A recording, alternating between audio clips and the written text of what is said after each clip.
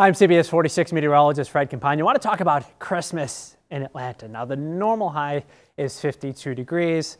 Our forecast for this year, though, a lot different. Looking at a high temperature close to 40. Might not even get to 40 if we get the core of this cold air coming in. And all day long on Christmas, it'll feel colder because the wind will be active. So for most of the day on Christmas, I expect it to feel like the 20s. Last year, a lot different. It was so mild around Christmas, and on Christmas Day it hit 65. That wasn't the record, however. The record high temperature on Christmas Day is 75, and that was set back in 2015. And we have some active weather coming our way on Christmas Eve and on potentially Christmas morning. So let's look at it here. You know, we don't see a white Christmas very often in North Georgia. The last time there was a white Christmas in Atlanta was when an inch of snow fell in 2010.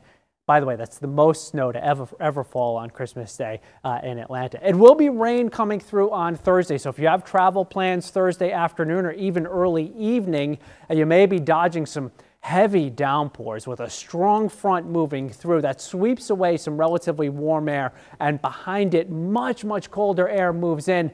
The big question is, though, when that cold air arrives, will there be any precipitation behind the front? And that is still up in the air. This particular projection, it does show some for us Thursday night, Christmas Eve into Friday morning, with the best chance of snow up in the mountains. But even in this scenario, there will be some flurries flying around Atlanta. Oftentimes, the precipitation shuts off before that cold air gets in, so you don't see that wraparound snow. But it's something that we will be watching for.